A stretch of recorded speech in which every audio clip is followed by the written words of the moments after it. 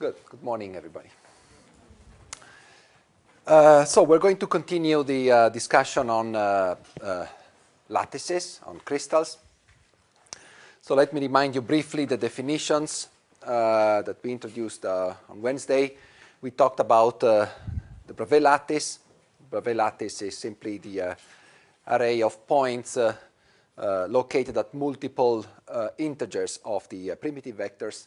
And then we've introduced the crystal structure or Bravais lattice, or lattice with a basis, which consists of a Bravais lattice plus additional points, a finite number of additional points, which need to be translated according to an underlying Bravais lattice.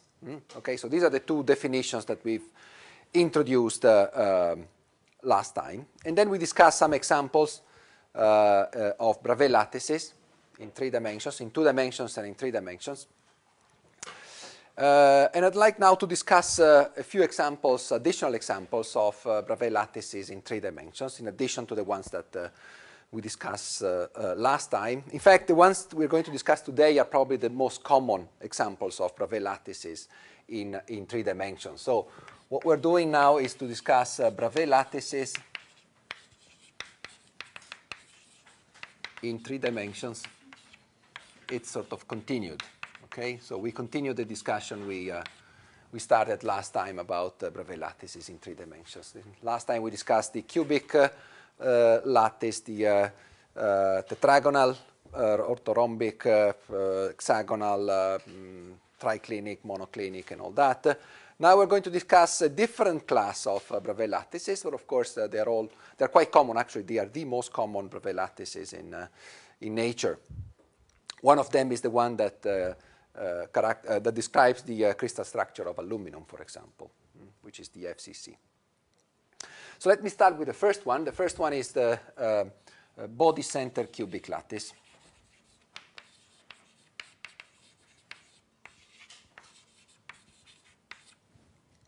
Or BCC for short. The BCC lattice is characterized by this following structure.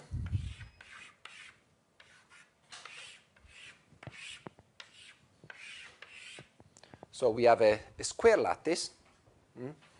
So always think in terms of this extending, of course, from minus infinity to plus infinity, right? So we place the origin here, and we have points located here, here, here, here, here, here, here, as well as, of course, along the continuations of this and so on and so forth, right? You always have to consider this as an extended system, an infinite system.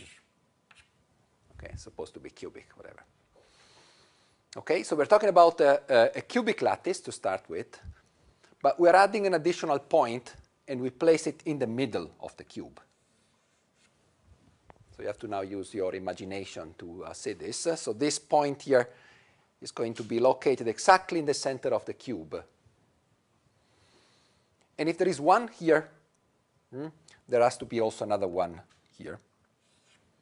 And another one in all the cubes that we are building to construct our infinite crystal. Okay, so this is not a cubic lattice, or at least it's not a simple cubic lattice, because the simple cubic lattice would be composed of only the points that I draw initially. But there is an additional point at the center of the cube. And this lattice is called the body center cubic lattice. Now, of course, the question is this a Bravais lattice or not? Right? Even the honeycomb lattice, if you remember, was a simple lattice, was nice to, it was clearly a lattice, and it was actually composed, as it turned out after our discussion, it was composed of a triangular lattice with a basis of 2 points. Now, it is quite clear that this lattice here can be described with a simple cubic lattice with the basis of 2 points, this one and this one, right? I just need to take a simple cubic lattice and say, and now I'm adding to the simple cubic lattice a basis, which is composed of the point that was originally in the Bravais lattice and another point in the middle of the cube. So it is obvious that I could describe this BCC lattice as a simple cubic lattice with a basis of 2 points, 2 vectors. One being this one here, one, and the other one being this one. Okay, so I can say that this is, I'm saying nothing wrong when I say that the body center cubic lattice is a crystal in the sense that we discussed last time. It's a crystal structure.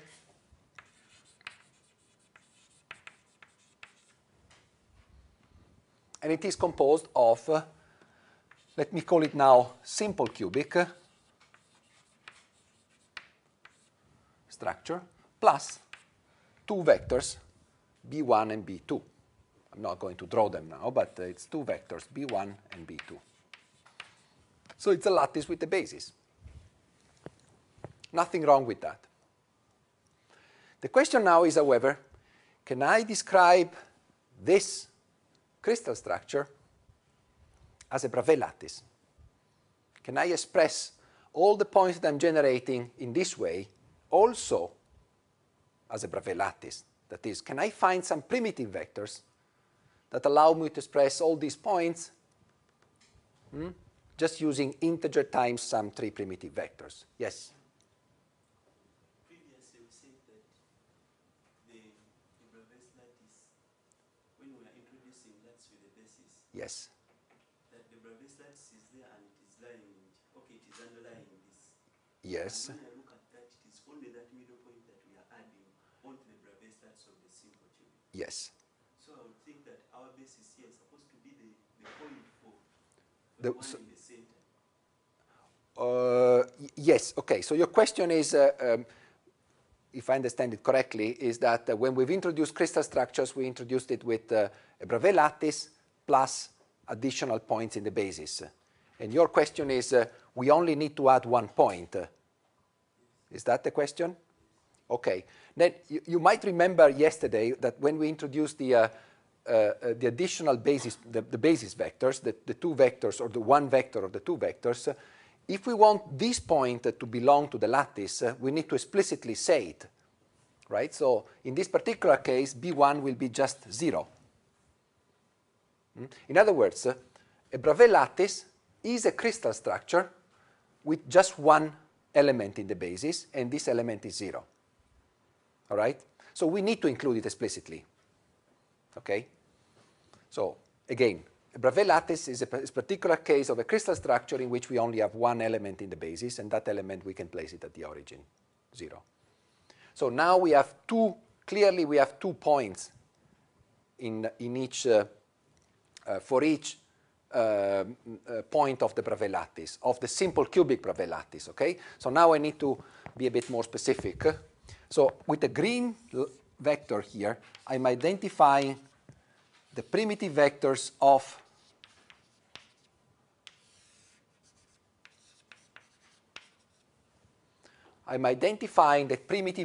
that define the simple cubic lattice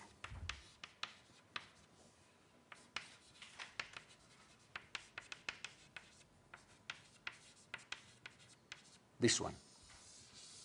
Okay? So the green vectors are the primitive vectors of the simple cubic lattice that generates this crystal structure, on top of which I'm adding the 2 vectors, the two elements in the basis. B1 being this one, and B2 being this vector here. And B1 is just 0, because this is at the origin.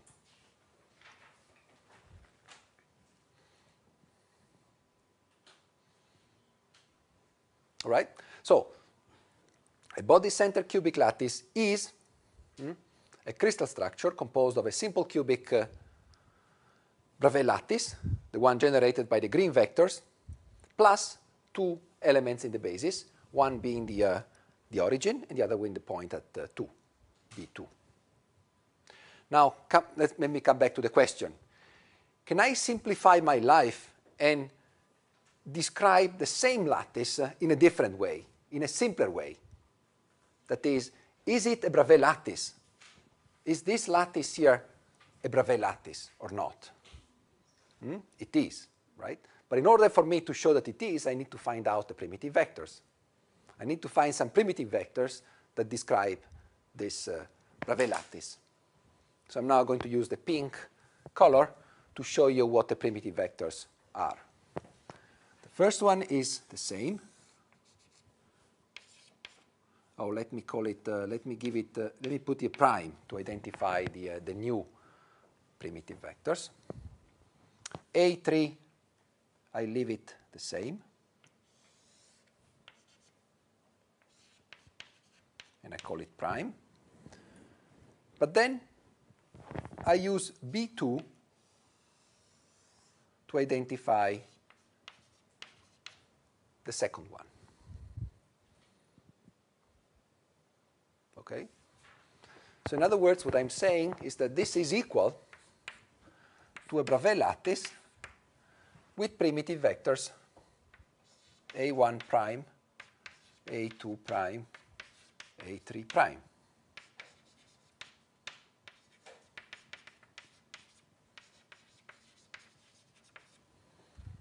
And that's it, Bravais lattice, so I don't need to introduce an additional point. Is it true, by the way? Well, with A1 and A3 prime, I will cover the whole ground floor of the structure. With A2 prime, I'm going up half a floor, right, with respect to the cubic structure. But then I can move with A1 and A3 to reach all the points that are at the center of the cubes in this first floor. And then I can go up again with A2 prime, and I end up here, at the opposite corner of the first cube, right? If I continue twice A2 prime, I will end up here. So I climb the full floor. And now I can move with A1 and A3 and I cover the full floor there. Okay? So this is correct. This is a correct statement.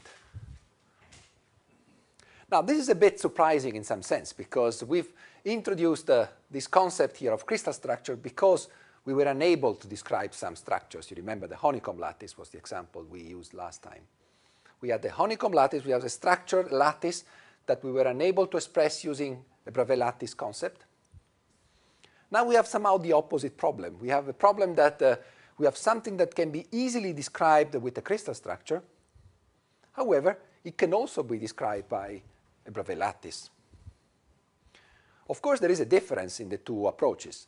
In this approach here, the primitive vectors are just the edges of a cube.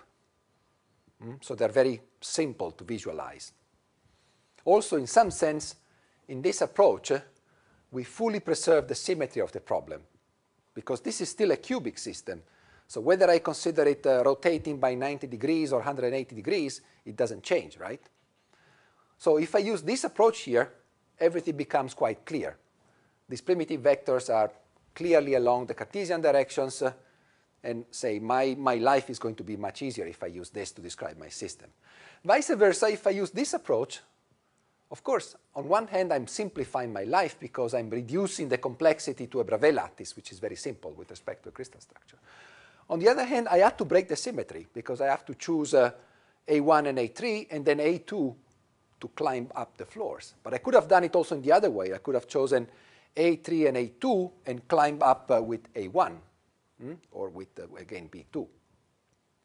So you see that somehow I've lost some information about the symmetry of the problem by doing that. Okay? And therefore, I mean, this is an example in which it is typically preferable to stick to this description rather than to try and simplify your life further and try to describe with a Bravais lattice. Yes? Would it be sufficient if I expressed that the extra point that you have added in the center, express it in terms of the former primitive vectors? Okay, so you're asking whether I can express the center, the point here, B2, in terms of the primitive vectors, but which ones? You mean the green ones? Yes, the green ones. Oh, okay. Well, there's no way you can express, of course, this one in terms of integer times these vectors, right? Because this is exactly in the middle of the cube, so you would have to express it as 1/2 A1, 1/2 A2 plus 1/2 A3. If you wanted to describe B2 as a linear combination of the green primitive vectors, you could do it, but it would be, the factors here would be 1/2, right? B2 is equal to 1/2 A1 plus A2 plus A3, right? So this is not an integer. So you could do it, of course, but there's no, I mean, you wouldn't gain anything. It would just be one way in which you could express B2. But you wouldn't gain anything in terms of, say, showing that this is a Bravais lattice, because this point is not an integer times. So you wouldn't be able to incorporate it here as a Bravais lattice point because this is not an integer.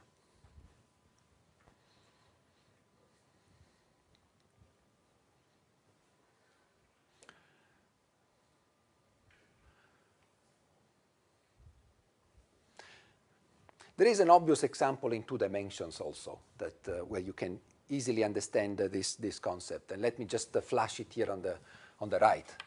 Suppose you have this lattice here, a lattice which looks like a square lattice, but you add a point in the middle, right? This is also a lattice, right? It's clearly regular, clearly. Now you can obviously describe this lattice using A1, A2, and B2. Of course, B1 being this vector here. Therefore, as a lattice with a basis. But it is quite clear that you can also do this, right? If you now see it this way, well, then you immediately realize that this is also a Bravais lattice, right? You just need to define this as your primitive vectors. And this is a simple square Bravais lattice. So you have 2 ways in which you can express the same lattice, either as a crystal, that is, as a crystal structure, that is, as a Bravais lattice with an additional basis of 2 points, or you can describe it by a single Bravais lattice, choosing, of course, a different choice of the primitive vectors.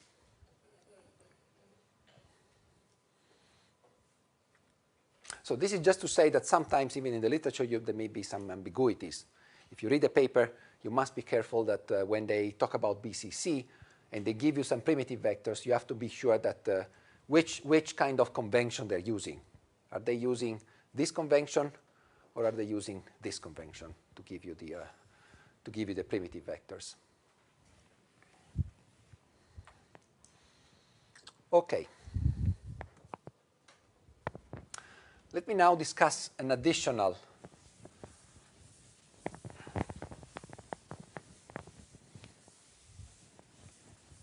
Bravais lattice, very common one in 3 dimensions. In fact, this is now probably the most common Bravais lattice in 3 dimensions.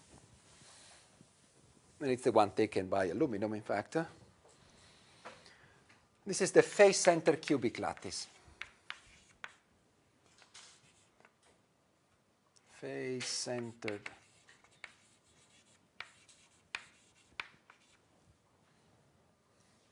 cubic, or FCC. How does it look like?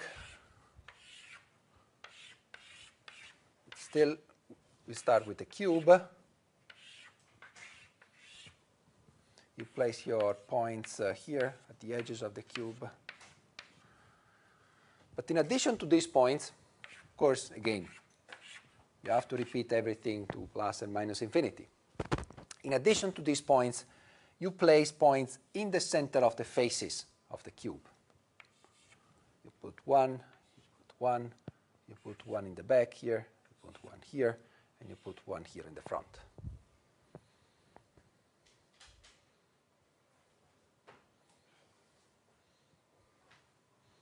Okay, so you place additional points,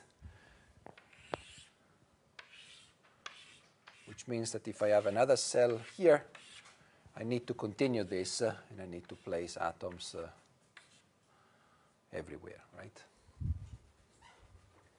Also here in the back.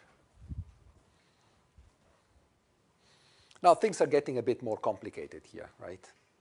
Once again, I can discuss this, I can describe this as a crystal structure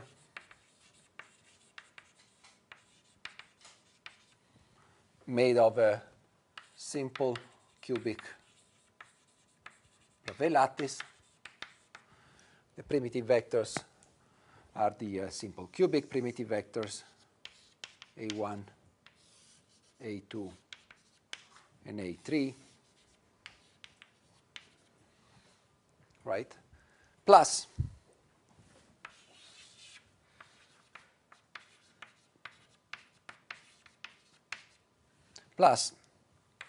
now 4 vectors in the basis, B1, B2, B3, and B4. B1, of course, is 0, because this point is there, belongs to the lattice. And then with B2, I have to reach all the points at the centers of the faces. So B1, B2, and B3.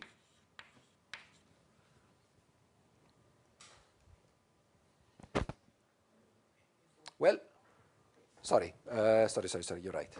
2, 3, and 4. Thank you. But wait a sec. I added more points here. What about this one? Should I introduce a B5, a B6, a B7? Why? Very good. So I don't need to introduce a B5 here because this point can be reached through B4 by adding A1. Okay, so all the other points can be reached by linear combinations of integer times my primitive vectors plus one of the 4 basis vectors. Now it can be shown, it takes a while unfortunately, but it can be shown that this can be described also as a Bravais lattice. The FCC can be described with a Bravais lattice. And I'm not going to show it, although, I mean, I can show it now briefly, but it's not going to be very clear. But the 3 primitive vectors are going to be B2, B3, and B4.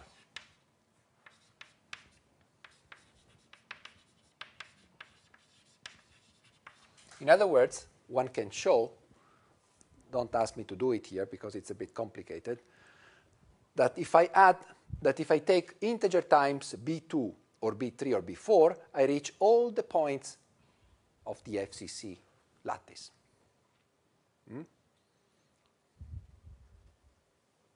It's not going to be easy, by the way. Suppose I want to reach, for example,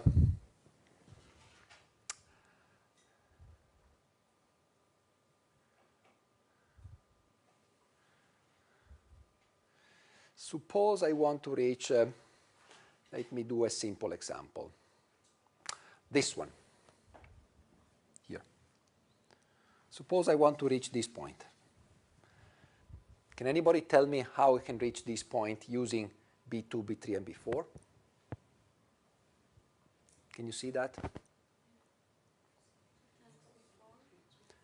So, sorry? 2 times B4. If I go 2 times B4, I end up here.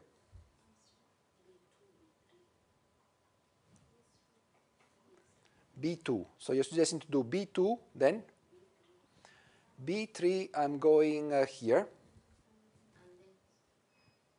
And then?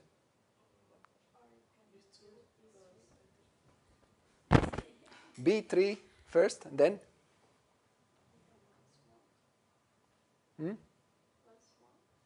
Once more B3 and end up here, because I'm at the center of the face, so I go here. Come on.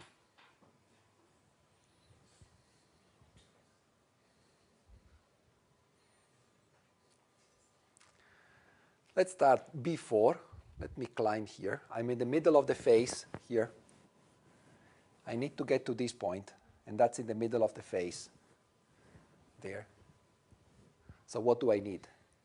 From B4 to get to here. B3, right? So this point is B4 plus B3. Okay? Don't ask me to do the other ones. Trust me. You can reach all the points of this lattice by...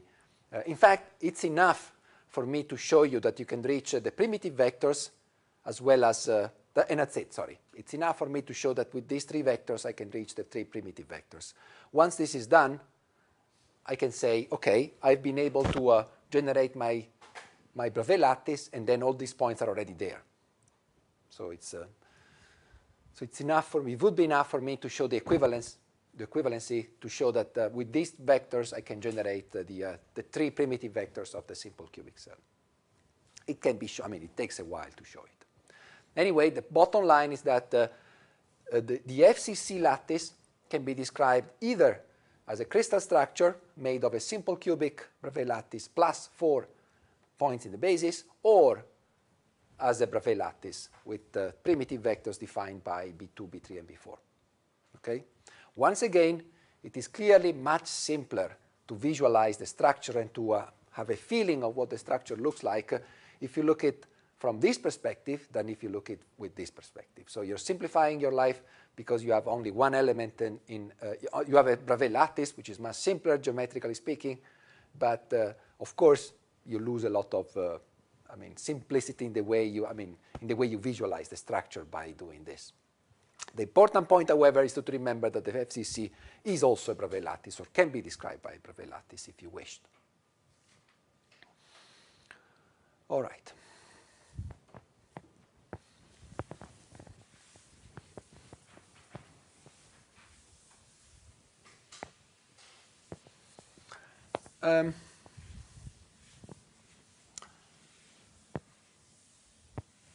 The FCC lattice has another very important property,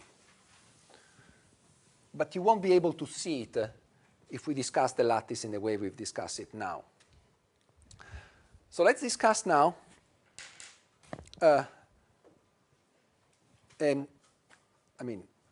first glance, something that looks completely different, which is how to better, more efficiently pack spheres in space. So now we're going to study the packing of spheres in 3 dimensions. This is an interesting geometrical concept because atoms, after all, they are spherical objects, particularly metal atoms. So, and of course, we know that atoms like each other. So the hypothesis is that if we draw a number of atoms and we try to see what is the best way in which they can pack, the best way in which they can pack will resemble the way spheres pack in space. All right? So we've already discussed the packing of spheres in 2 dimensions, right? We've already seen that in 2 dimensions, spheres like to pack in a triangular lattice. You remember this, right? We had this drawing here.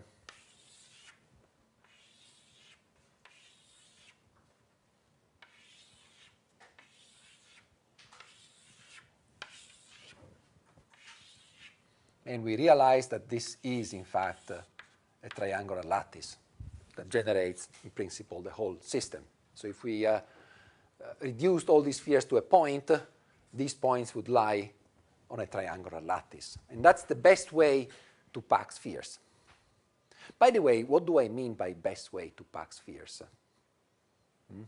Of course, I mean the way in which I minimize the empty space. But I'll come back to that in a moment. Okay? For the time being, let's just, I guess it's clear to everyone that this is the best way to pack spherical objects or circular objects in 2 dimensions, right? There's no better way to do that. Let me now extend my considerations to 3 dimensions now. So the way we're going to do it is a very, practical one. We're going to imagine to have balls, spheres, soccer balls, and we're going to throw them try to fill this room with balls and try to do it in a way that optimizes the packing of these balls. So the first thing we do, we just throw the balls on the floor, and we're going to find that the balls pack in this triangular fashion, right? Suppose we fill the whole floor with balls, and they're going to, of course, and try to pack them as much as possible. They will take this pattern on the floor. And now we're going to draw a second layer of balls on top of this one, right? Of course, the second layer of balls will also try to pack in a triangular way, in a triangular fashion. But in addition to that, the balls will try to to sit in those places where there is an empty space here, right? Because this is where they can actually optimize their height. They certainly are not going to pile up on top of the other ball. They're going to end up in this hollow site here. Okay? So let me now assume that perhaps the first one ends up here. The second one will fill this one here. The third one will end up here. The fourth one here, and so on and so forth. Right? So we have, let me actually shade them a little bit so that you can recognize them.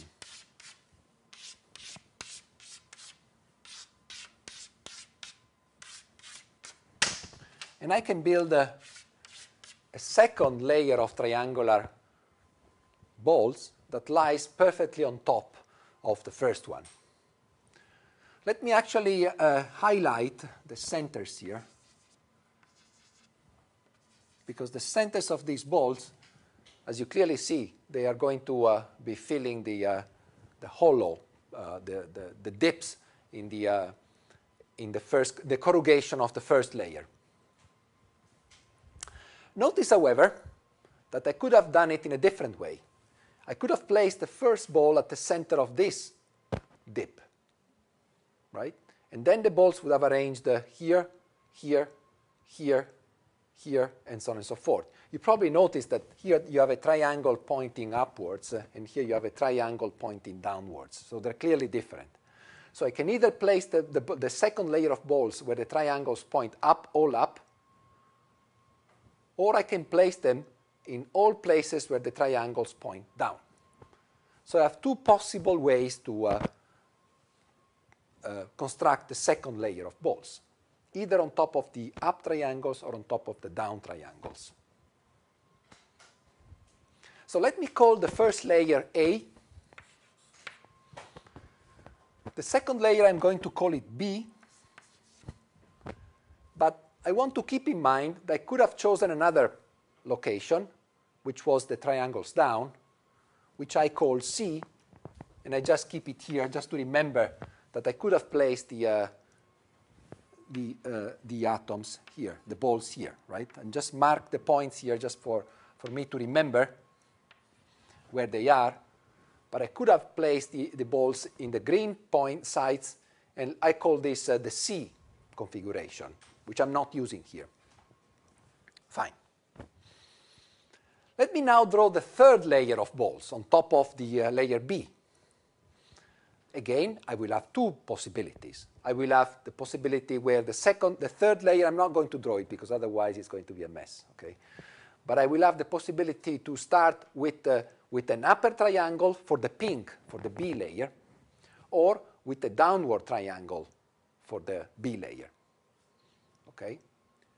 Now notice that the upper triangle for the B layer coincides with the green point.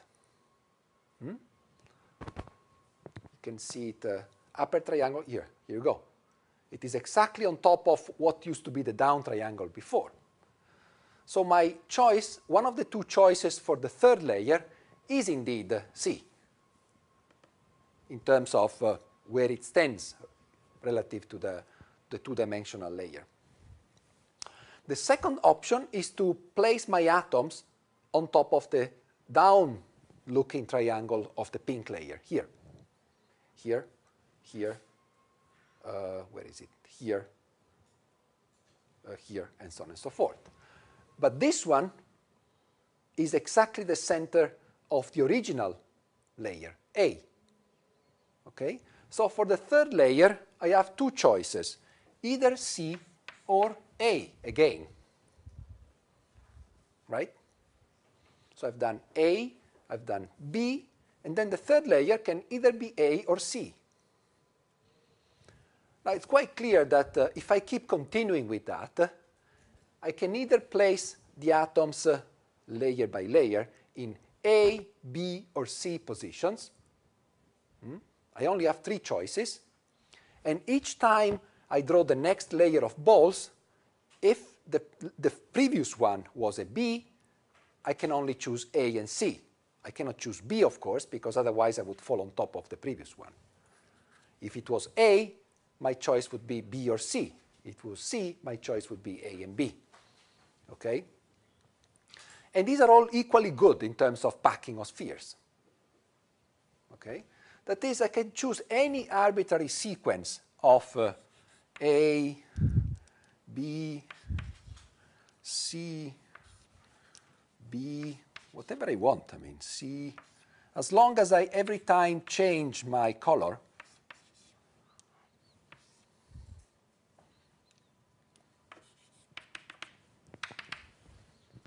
is going to give me a very efficient packing of spheres.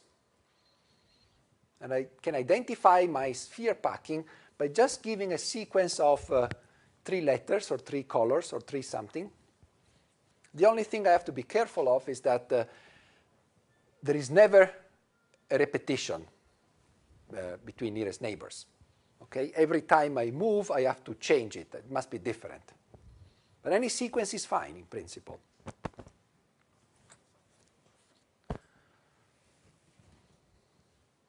Now, it takes a while to visualize it, and we're not going to do it because it really requires some sort of three-dimensional vision to realize this. But FCC,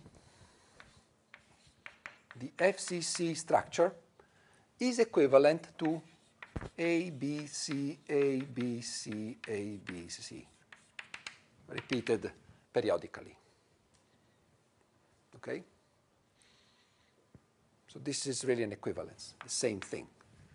The FCC structure can also be seen as a sequence of triangular layers packed in this fashion, A, B, C, A, B, C, A, B, C. So with a threefold periodicity.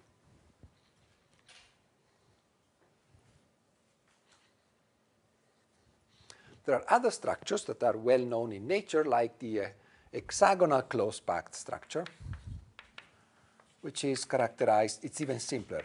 It's AB, AB, AB.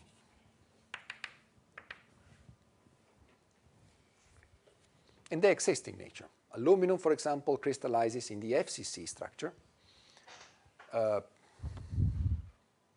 Titanium, for example, crystallizes in the HCP structure. Or iron at high pressures. I mean, there are several elements that crystallize in the HCP structure. They're all equally good in terms of sphere packing.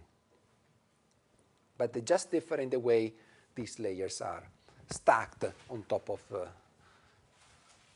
one another.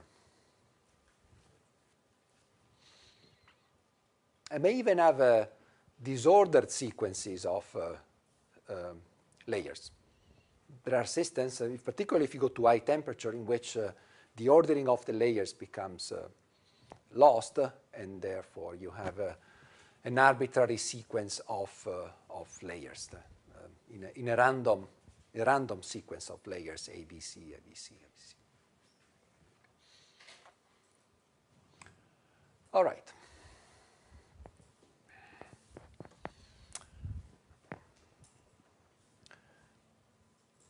I promised I would go back at some point to what I mean by packing. What is the meaning of most efficient packing? Okay, we know what we mean. We know that we mean minimizing the empty space.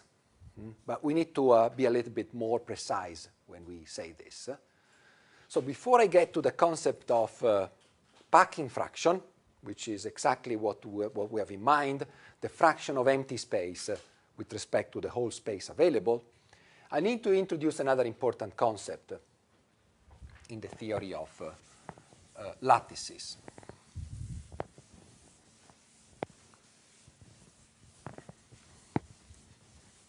Because so far we've been talking about just points.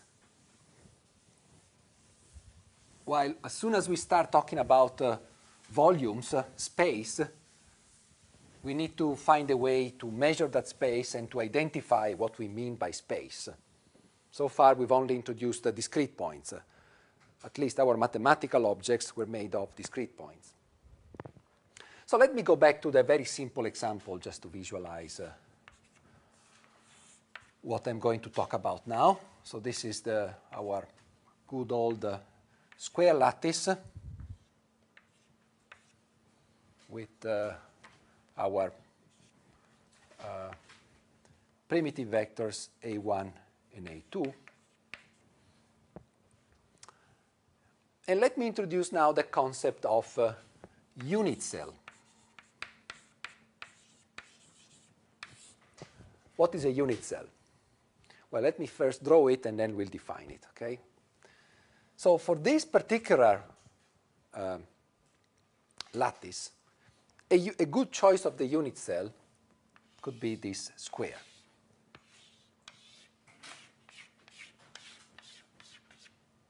What do I mean by that? I mean that if I take this square here and I translate it by any of the primitive vectors, by translated by any Bravais lattice point, that is any multiple integer of the primitive vectors.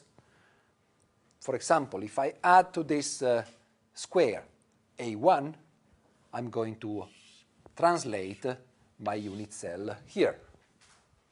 If I translate it by A2, I'm going to fill this region. If I translate it by A1 plus A2, I'm going to fill this region. Now, the beauty of this choice here, which is rather natural, is that by translating this green area by any Bravais lattice vector, I'm going to fill the whole space. And I'm going to fill it in a very clever way because I'm going to leave no empty space. And in addition, these unit cells, these objects, are not going to overlap with one another. Well, of course, with the exception of a region of zero measure, which is just the edge of the square. But we are physicists, we are not mathematicians, right? So we don't worry about regions of zero measure. So the beauty of this green area here is that if I translate it by all possible values of the Bravais lattice points, I cover the full space without overlaps and without leaving empty spaces. Okay? So this is exactly what I mean by unit cell. It's the region of space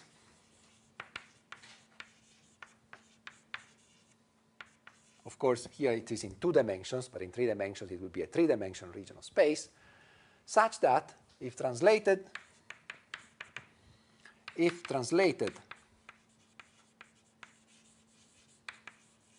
by all Bravais lattice vectors, it covers the whole space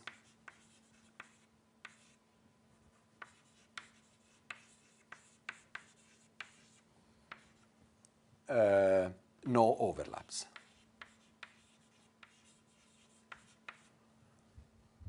Okay? Think of it as a way of placing tiles on your Bravais lattice. You want to choose a tile that, if repeated with the Bravais lattice vectors, covers the whole space and doesn't leave any empty space.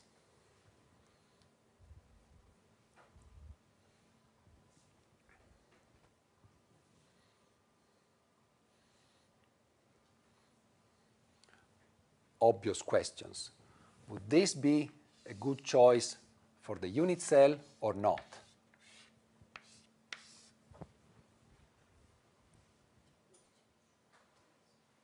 Yes or not?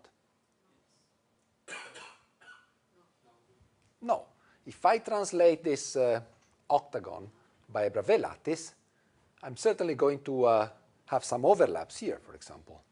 And I'm not going to fill the whole space because this region here is going to be left empty if I translate this octagon with all the possible Bravais lattices. Notice I have to translate it with all the Bravais lattice points, not with other points. Okay, so this octagon is not a good choice of the unit cell. Let me take another one now, this one. Is this green area a good choice for the unit cell? I'm afraid yes.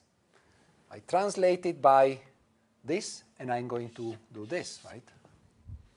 I translated using A2, and I'm going to end up here. I translated by A1 plus A2, and I'm going to do this. So this is a good choice of the unit cell.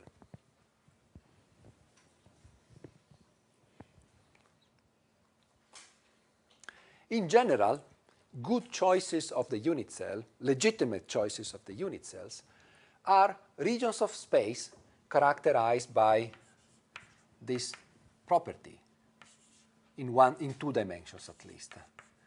S1A1 plus S2A3, where S1 and S2 are between 0 and 1. In 2 dimensions. In 3 dimensions, of course, this. Oh, sorry, A2 here.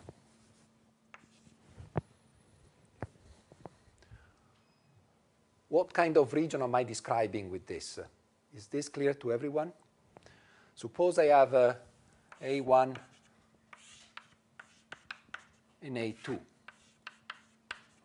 What is the region of point that I'm describing with this vector R defined as fraction S1 between 0 and 1 of A1 and fraction between 0 and 1 of A2? So A1, I have to take all possible values between 0 and A1, because S1 ranges from 0 to 1, and S2 can take any value between 0 to 1, so I'm taking all possible values of the vector from here to here. So when I take the sum of the two, I'm defining the whole region, right? Is this clear to everyone? Say, let me take this point, for example. This point would be characterized by roughly 0.8 times A1 plus whatever, 0.3 times A2, right? So you see there are fractions of A1, a fraction of A1 in this direction and a fraction of A2 in the other direction. If I take all the points here, they will be characterized by fractions between 0 and 1 of A2 or A3, or A2, A1 and A2, sorry. Okay? So this region of space with S1 and S2 going from 0 to 1, not together, of course, right? Independent from one another. So S1 is not necessarily equal to S2. They can take any value between 0 and 1, both. I'm covering the whole space identified by these two vectors. If S1 and S2 are both 1, I will end up here, right? It's A1 plus A2. By the way, if A1 and A2 are not orthogonal, A1, then what I'm identifying is this region, right? It's the region where made of the sum of fractions of A1 and A2. At most, it can be A1 plus A2, which is this point. All the other points are fractions less than 1 of the two vectors. So, if you give me the primitive vectors, I can tell you for sure that this is a good choice of the unit cell. And because there are infinite ways, infinite possible choices of the primitive vectors, there are also infinitely many choices, possible choices of the unit cell. The green one, the square one, is equivalent to the, is equally good as the pink one. And you can immediately recognize that the green one was this choice with A1 and A2 being the two, standard vectors for the square lattice.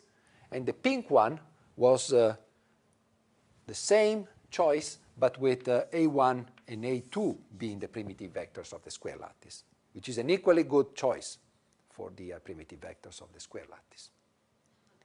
Yep. Okay, the unit cell, must it lie within the points? Like The unit cell, no, okay, good point. Your question is whether the unit cell must lie between points of the Bravais lattice. The answer is no. Let me take, in fact, that was my next example. Let me consider now this choice of the unit cell.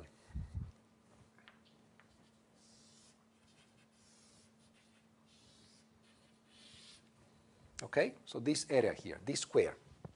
Is this a good choice of the unit cell or not? Yes, it is, because I translate this cell by a lattice, by a Bravais lattice point, and I end up here, and so on and so forth, right? This choice is a bit different, because I'm placing the Bravais lattice point right at the center. In that notation, by the way, it would be equivalent to saying that S1 and S2 go from minus 1/2 to 1/2. Okay, that's equally good. Because if this is the origin, this is A1 and this is A2, the two primitive vectors, this pink square here identifies all the points that can be written in this form with S1 and S2 going from minus 1/2 to plus 1/2. Right? So this is equally good. There are plenty of choices. I mean, there are, in fact, infinitely many possible choices for the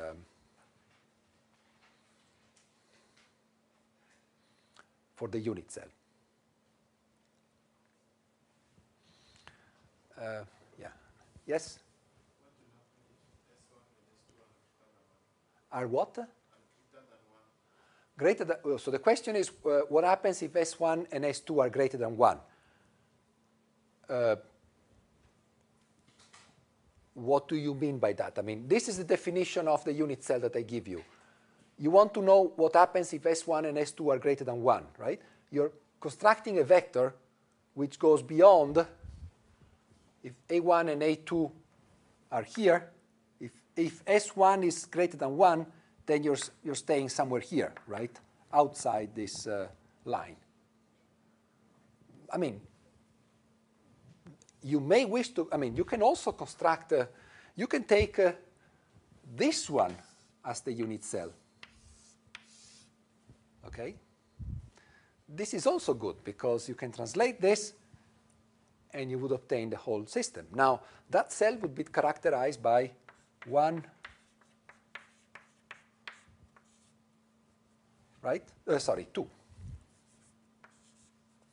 Right? If you take this one as the unit cell, these points, for example, would be characterized by something between 1 and 2 times A1, right? And that's equally good.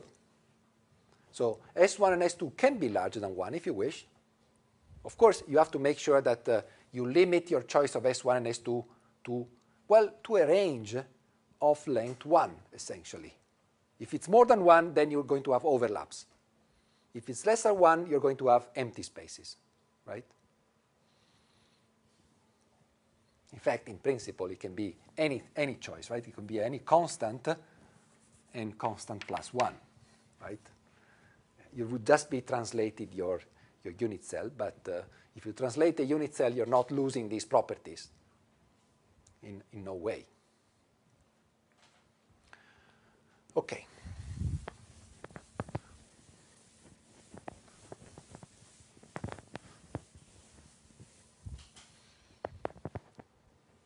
Let me continue with other possible choices of the unit cell.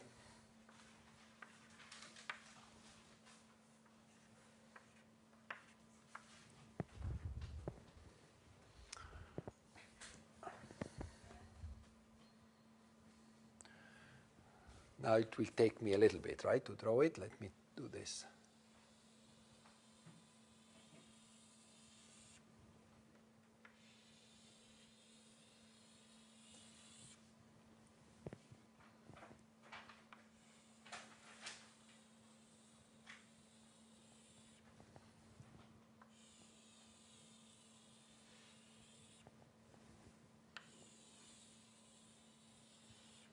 of course exaggerating a little bit, but is this a good choice for the unit cell or not? Is it or not? It is, right? So it's a very exotic one, but it is a good choice because I take this tile here and I translate it by my Bravais lattice points, and I'm going to fill the whole space, and I leave no empty space, and I'm not going to overlap anywhere. Okay? I will never choose such a unit cell, by the way, in real life. But that's to show you that the choice is in principle arbitrary, and you can make it as complex as you wish, in principle, if it is more convenient for your studies, for your research. So this is, yes, this is a good unit cell, in principle.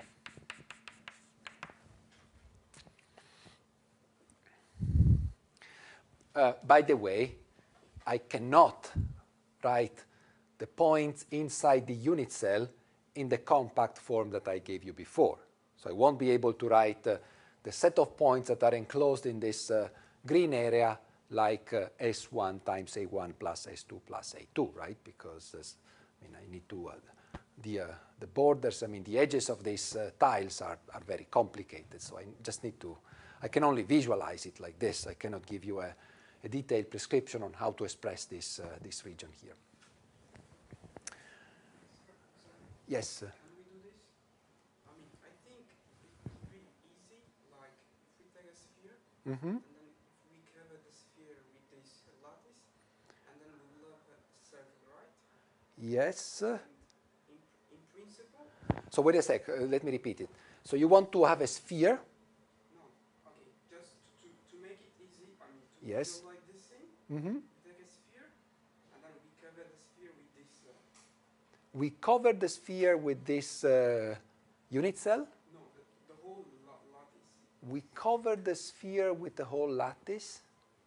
What do you mean by that? Okay, we have a mapping called conformal mapping, right? I think you're heading too far, from here. Okay, go ahead, yes. Yeah, because all are in fact the same. If we cover the sphere, they represent a circle on the sphere.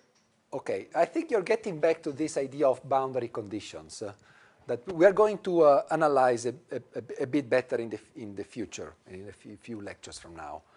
For the time being, I don't think the concept of boundary conditions is so relevant for our discussion when we talk about unit cells and so on. But it will be relevant, very relevant in a few lectures.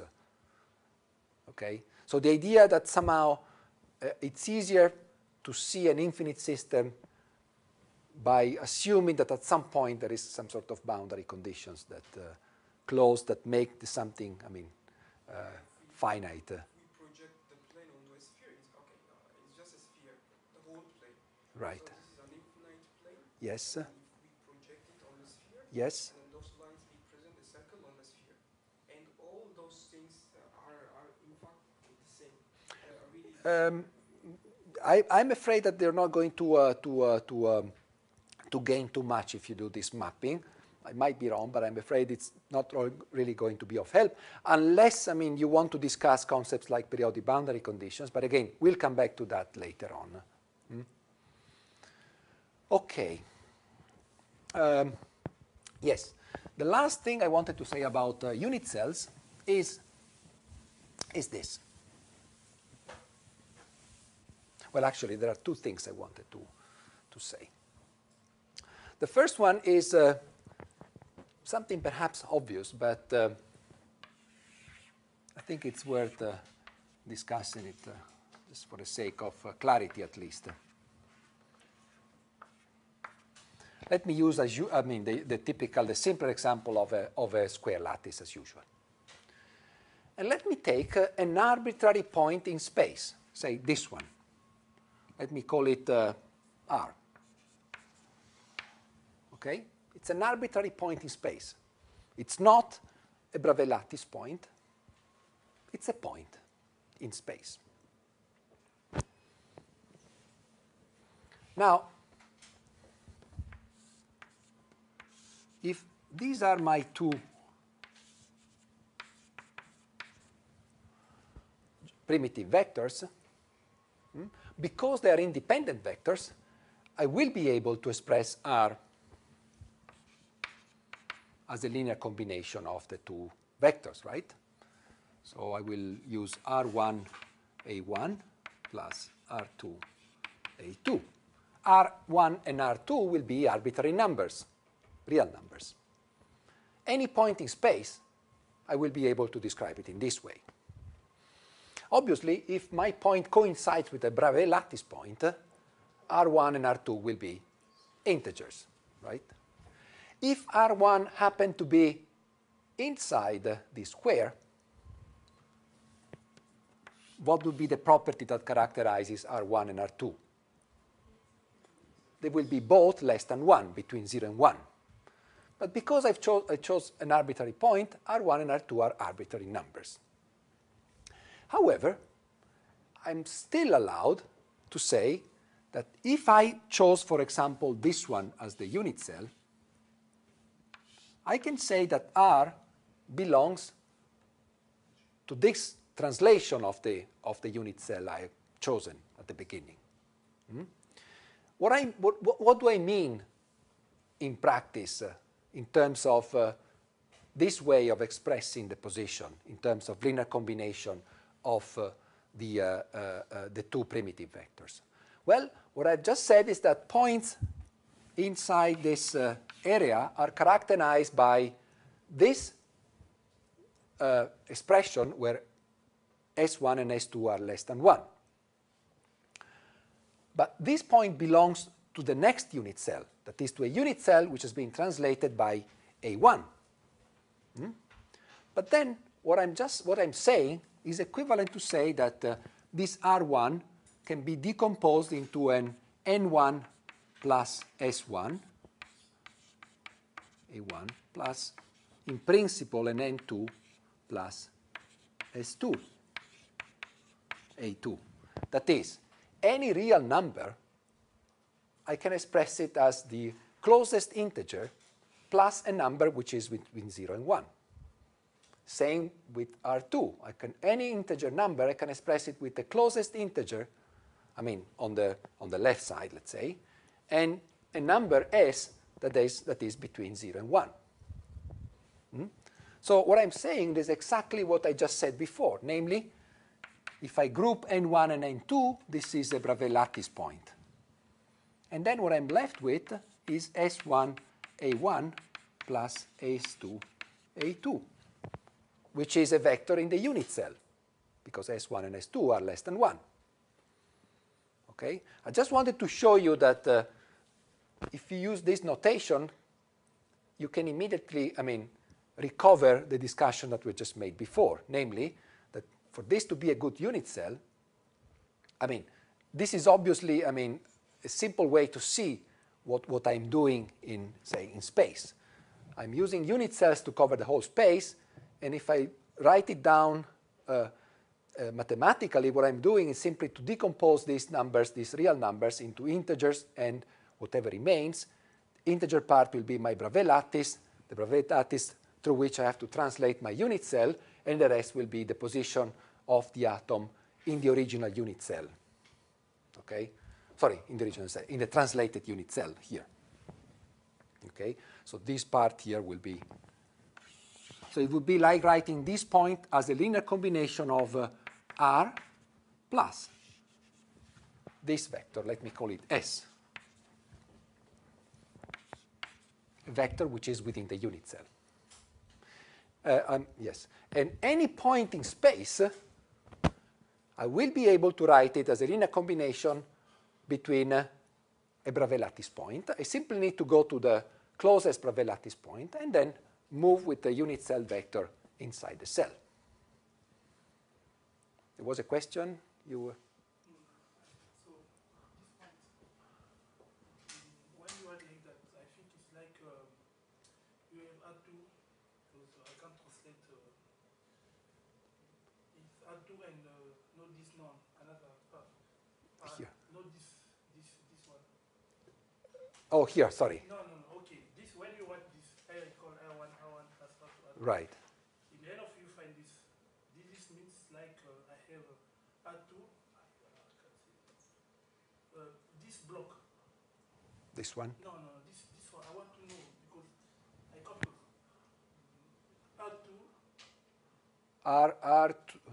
R2, let me repeat it, okay, so that it's clear.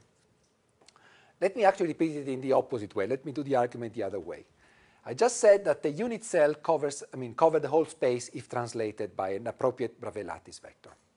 So if I have a point that belongs to a unit cell translated, okay, and it must belong to a translated unit cell because the assumption of the unit cell is that if I translate it, I cover the whole space. So wherever I am, I will find a Bravais lattice vector that brings me the unit cell close to where I am.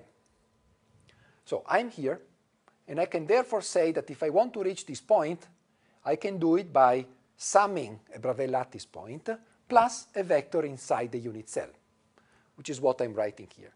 I just wanted to show you that this could be easily seen also mathematically by saying that the same point can be written as an arbitrary number, real number, times the primitive vectors, because primitive vectors are independent vectors, and therefore I can construct any point in space as an inner combination of these two vectors, real numbers. But any real number can be decomposed into an integer plus into the closest integer to the left, plus a number that is between 0 and 1. And if I do that, I clearly extract out the Bravais lattice vector and the vector in the unit cell, S. Okay? If I had a point, say, I don't know, here, for example, then my R would have been this one, and then S would have been this one. Okay? So wherever I am, I can go from the origin to where I am by first reaching the Bravais lattice point and then moving inside the unit cell.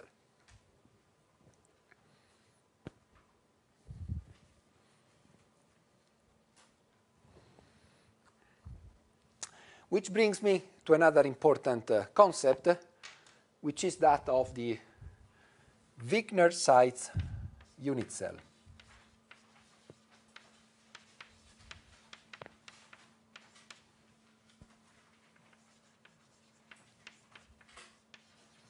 Eugene Wigner and Friedrich Seitz were one of the pioneers, two of the pioneers of solid-state physics in the 30s and 40s. And they came out with this, yes?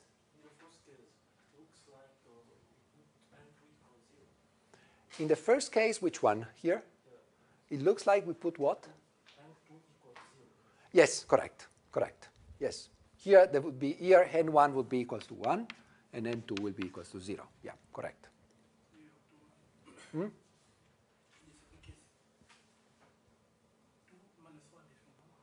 Here, yes, that would be 2 minus 1, yes, N1, and then a small vector inside the unit cell. Now, that brings me to the concept of Wigner-Seitz unit cell. It's yet another definition of the unit cell. And what does it say? Well, I choose as a unit cell the set of all vectors for which the origin is the closest Bravais lattice point. Okay? So the set of points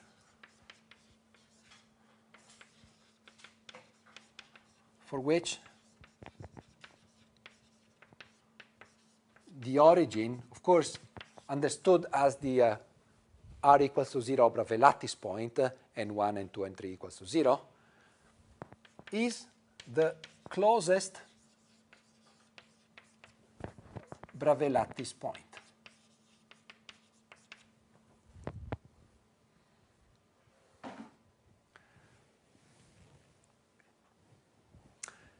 In this plot here, what would be the Wigner-Seitz choice of the unit cell? Here. This is the origin.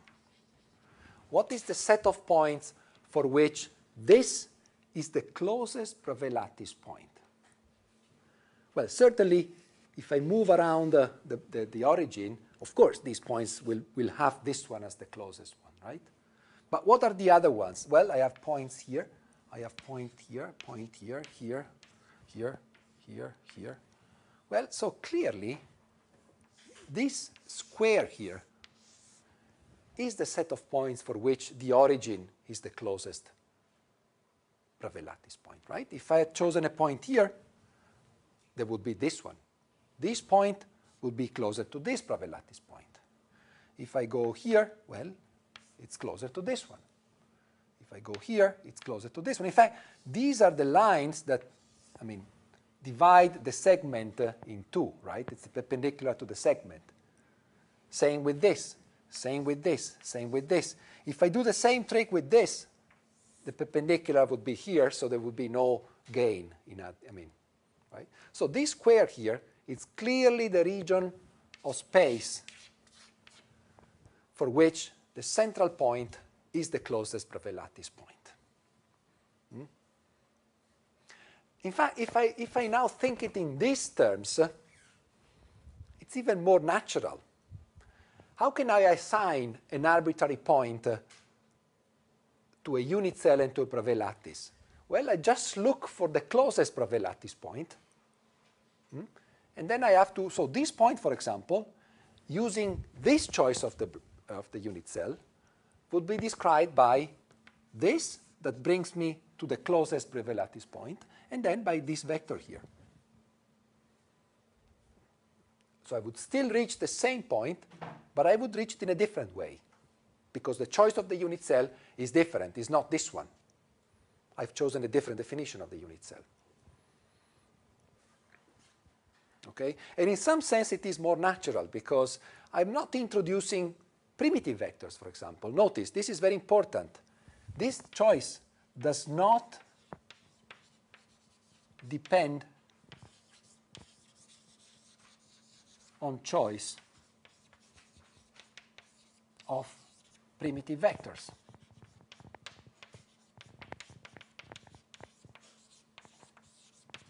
It's unique.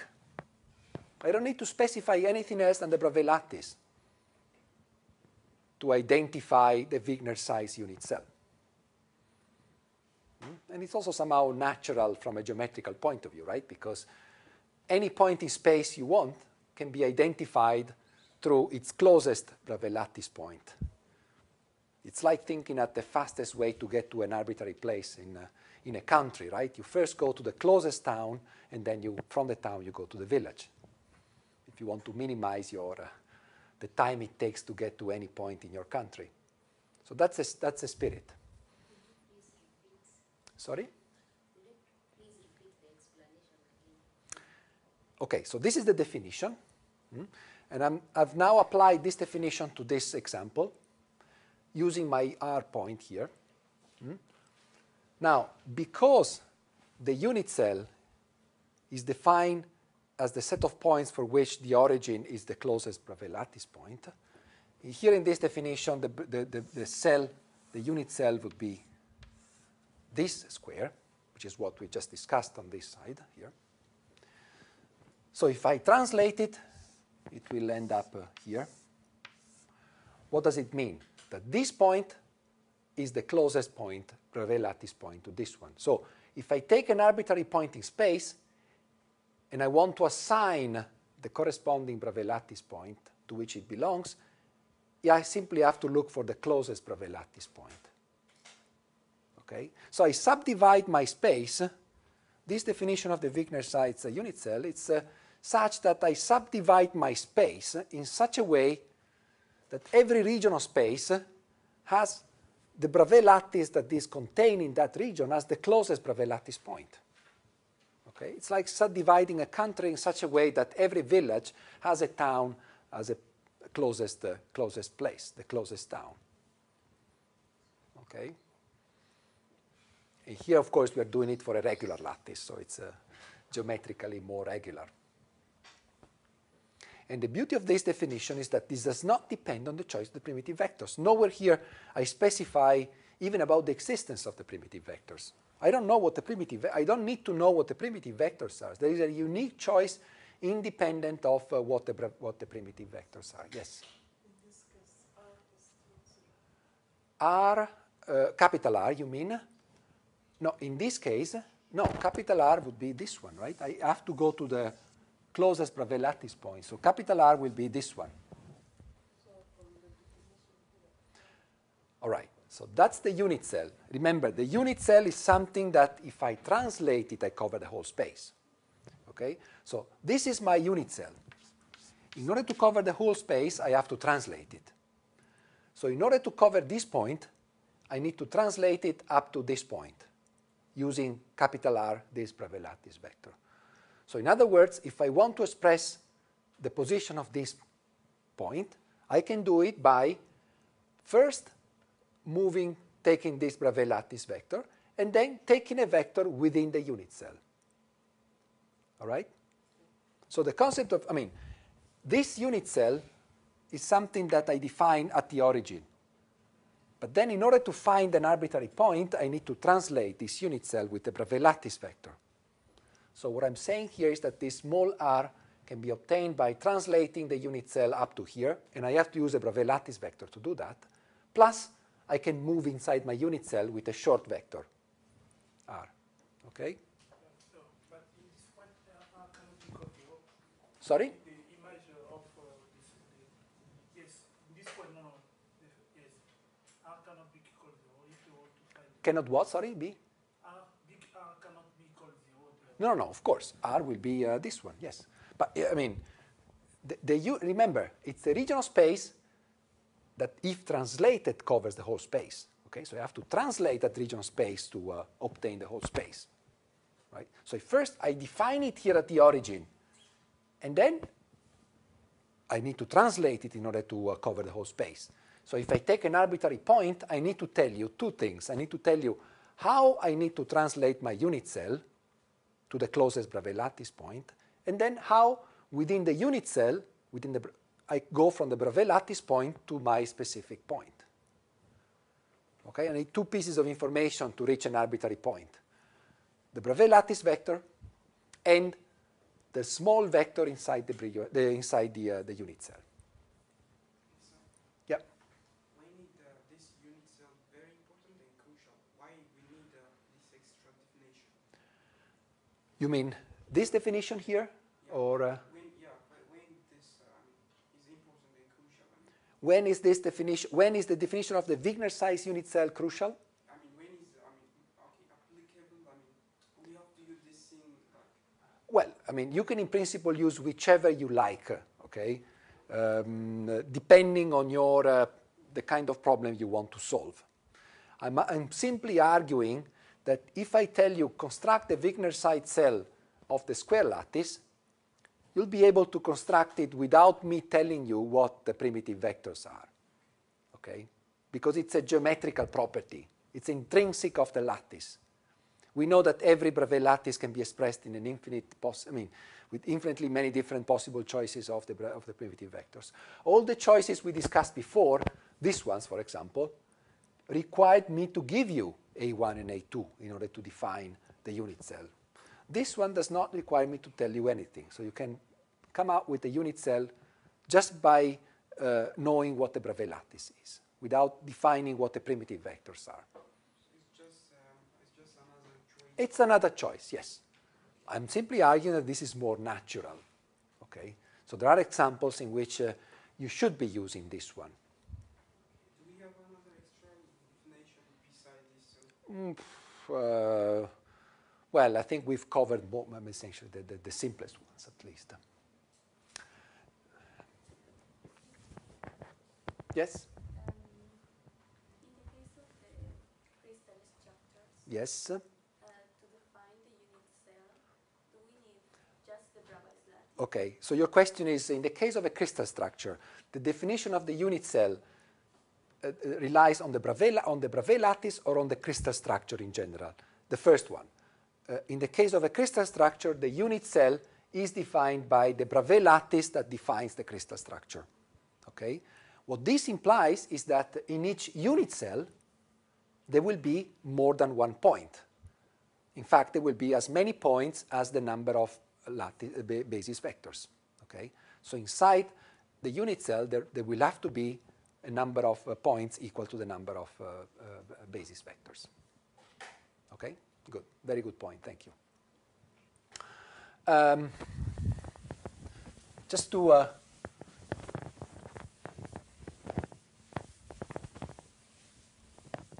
make another example of Wigner-Seitz unit cell.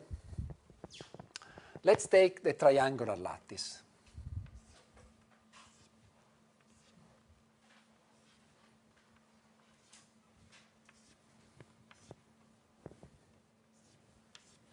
Again. Okay, so we have a triangular lattice. These are the primitive vectors. But in principle, I don't need to tell you what the primitive vectors are. But I want to know from you what is the Wigner-Seitz cell of this lattice. The origin is here. So we want to find out the region of space that translated covers the whole system, but for which the set of points, we want to find the set of points for which this one, which is the origin, is the closest point. So what do we do? Well, we draw lines connecting all the possible nearest points. Well, and so on and so forth, of course. So there will be... and then we construct the perpendicular, right? Because we can be sure that points to the left of this line will be closer to this one than to this one, right? Same with this. Same with this. Same with this. Same with this.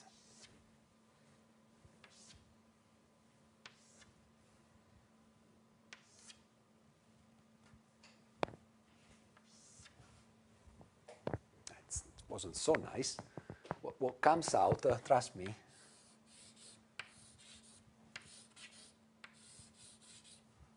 is a perfect hexagon. You probably knew that, right? That if you take an hexagon, you can fill the space with a triangular lattice. If you try to fill the space with hexagons, you will generate a triangular lattice. So this hexagon here is the Wigner-Seitz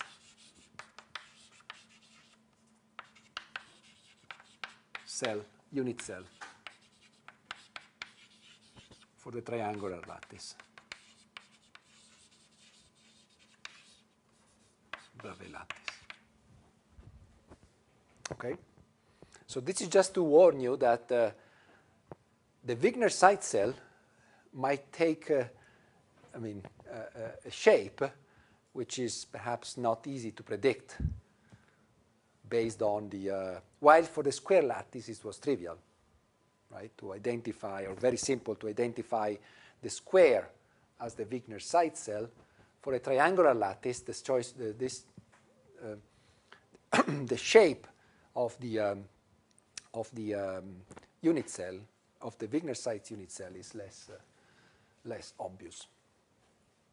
By the way, we can compare it with the choice based, for example, on A1 and A2, right? The one S1, A1, S2, A2, and this one would look like this. So the pink choice would be the choice of the unit cell according to the primitive vectors A1 and A2, and the green one is the choice of the unit cell based on the Wigner-Seitz criterion. And you clearly see that they're quite different. Yet, both of them, if translated, cover the whole space without overlaps, without empty spaces. But they look quite different, admittedly. Now, an interesting property, and now you see it in the triangular lattice of the Wigner-Seitz cell, is that it preserves the symmetry of the Bravais lattice. The triangular Bravais lattice has this 60-degree symmetry, right? If you rotate it by 60 degrees, it goes into itself. Now, unfortunately, the pink choice, if you rotate it by 60 degrees, it doesn't go into itself. It goes into another unit cell, equally good choice of the unit cell, but it doesn't go into itself. The green choice, Wigner-Seitz, goes into itself. So this is another interesting property that the Wigner-Seitz cell has. not only does not depend on the choice of the primitive vector, but it preserves the symmetry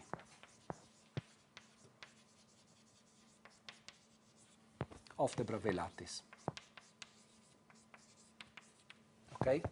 Which the pink choice does not.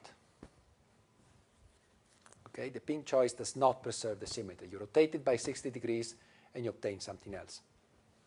It's equally good, equally valid, but unfortunately it does not preserve the symmetry of the Bravais lattice. Okay. I think we can probably stop here. Is there any further question? Yes. Mm-hmm. The pink choice, okay.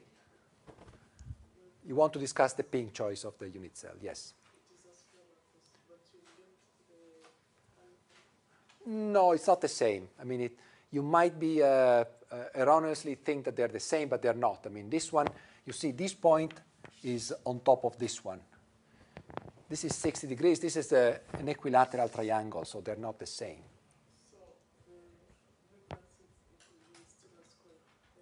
The Wigner-Seitz cell here, yes, it is a square, yes. Here, the Wigner-Seitz cell is a square. Unfortunately, or fortunately, also the unit cell generated by the two primitive vectors is a square. So in this particular case, even the other choice, the primitive vector choice of the unit cell, works, preserve the symmetry. But here it does not.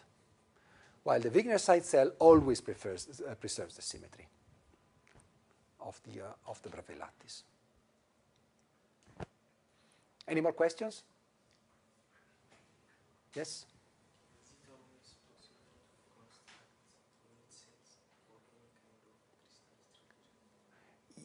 Well, okay, so the question is whether it's possible to construct unit cells for any kind of crystal structure. The answer is, well, first of all, the unit cell for a crystal structure is the unit cell of the Bravais lattice, the underlying Bravais lattice.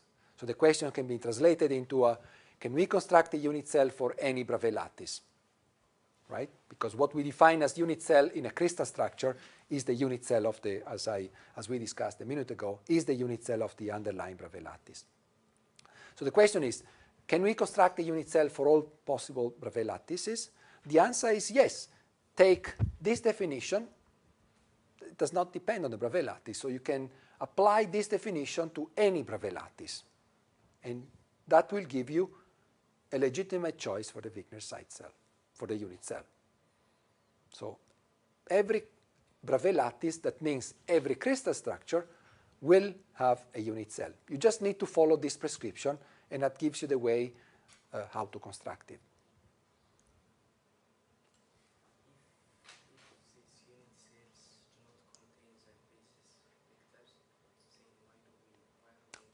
Okay, that's a very good point. So let me just digress 1 minute because this question of the crystal structure, I guess, is something you're interested in. So let me... So you are somehow, I guess, if I understand correctly, you are worried that suppose, let me make an example to clarify what I tried to say. So we're still talking about the square lattice. And then we have, say, a lattice with a basis, a crystal structure, composed of the square Bravais lattice plus 2 points, one here and one here. So B1 and B2. Okay, so this is A1 and this is A. I'm trying to rephrase this with an example. Then you say, okay, now let me construct the Wigner-Seitz cell. Wigner-Seitz cell, this is the origin. But wait a second, my points are outside the unit cell. Is this what you're trying to get to? Fine. So my points are outside the unit cell. What do I do with that? Well, there are many things that I can do. First of all, there's nothing wrong in saying that there are 2 points outside the unit cell, because if this is outside the unit cell, there will be his friend here coming from the other unit cell, right, which will be located here. So by translating this, I will find a translation that brings me B2 inside the unit cell, right? So if it was initially outside, fine. By translating it, since this is just one element in the basis, but I have to translate, in order to obtain the full crystal, I have to translate this by all possible Bravais lattice vectors. There will be certainly one and only one friend of B2 that falls inside the unit cell. So then let me choose this one instead of this point for simplicity. Okay? So I don't really need to or, I mean, the other possibility is to say, well, I don't choose the Wigner site cell, but I choose this one. Then I'm fine. My B1 and B2 will be inside. Okay? So this is why there is, I mean, one can exploit that freedom, the freedom that we have in generating the unit cells, depending on the problem we want to solve. Here, I mean, you have two possibilities. Either constructing the proper unit cell in order that B1 and B2 are included, or if you want to choose the Wigner site cell, you just have to consider that you have to translate B2 by one Bravais lattice vector, and there will be a point inside the unit cell that is equivalent to B2. Can we also change the base? Yes, at that point, why not? I mean, of course, if I have B1, an element in the basis, I can always decide to take another one, to change it by taking an arbitrary Bravais lattice vector, obviously, yes. Of course. If I take an element in the basis and translate it by a Bravais lattice vector, it's the same, right? Because I will always have to translate this by all possible Bravais lattice vectors. So if I can translate it at the beginning, and who cares? So yes, I can do this. Yes. I have to be careful not to consider both, however, right? I have to be careful because if I take this and this, then I will be wrong, right? Because this is the same translated by a Bravais lattice vector. So I cannot put both in the basis. So can we define the basis as all the possible vectors who reach a point inside the cell? Okay, yes, yes. I mean, yes. If you wish, once you define your unit cell, you can say, okay, let me force all the elements in the basis to be within the unit cell. Yes, you can do that. You're allowed to do that, but if your friend does not want to do it, you cannot forbid her not to do it, of course. Okay? More questions? Okay, fine. So see you on Monday.